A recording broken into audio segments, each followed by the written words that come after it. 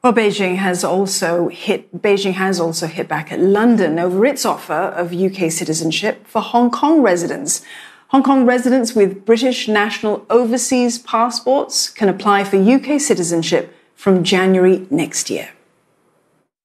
英方不顾中方的严正交涉，执意在英国国民海外护照问题上搞政治操弄，公然违背承诺，违反国际法和国际关系基本准则，对香港事务和中国内政横加干涉。由于英方违反承诺在先，中方将考虑不承认英国国民海外护照作为有效旅行证件，并保留采取进一步措施的权利。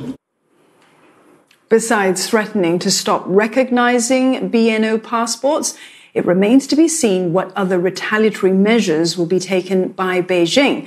Roland Lim tells us more. China is strongly opposed to the latest offer to Hong Kong British national overseas passport holders and vowed to take effective countermeasures. The move, they say, severely violated the UK's own commitments, seriously interfered with the internal affairs of China, and seriously violated international law and basic norms of international relations. Now, what countermeasures will be taken was not elaborated by the Chinese side. Now, because BNO passport are actually issued by the UK government, there's not a lot China can do there. The Hong Kong government could, for example, restrict the issuing of certificates of no criminal conviction. That's a document used for visa applications. It's already seen a 40% jump in 2019 compared to the year before. But that's likely to face judicial action if there's no good reason to deny issuance of such certificates.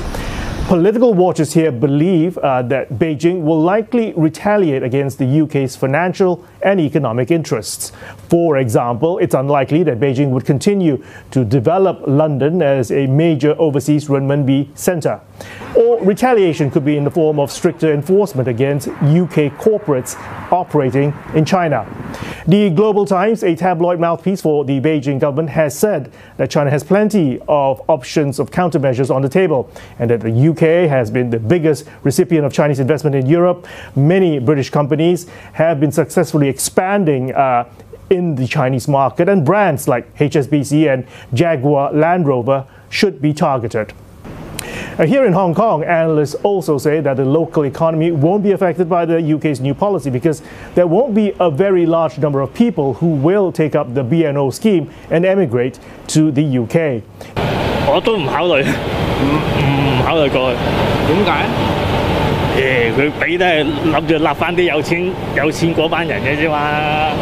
冇乜錢嗰啲佢唔會批俾你噶啦。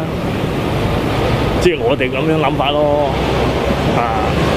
唔係佢無端端點會淨係嗰批人啫？97年後又唔俾人喎，而家又話俾人喎，我都唔知啲政治操作啦，可能。哦，幾好啊！香港人多個出路咯。你自己會唔會攞 BNO？ 會啊，都攞緊㗎啦。咁你會唔會考慮過去咧？哦，咁又未必，睇下再點樣先啦。反正佢都唔係即刻通過，佢都要下年1月先至真係通過，俾港人可以5年過去逗留，再攞居留權，係咯。The UK government itself is estimating out of the eligible 2.9 million residents here, only about 200,000 may take up its offer for a pathway to citizenship.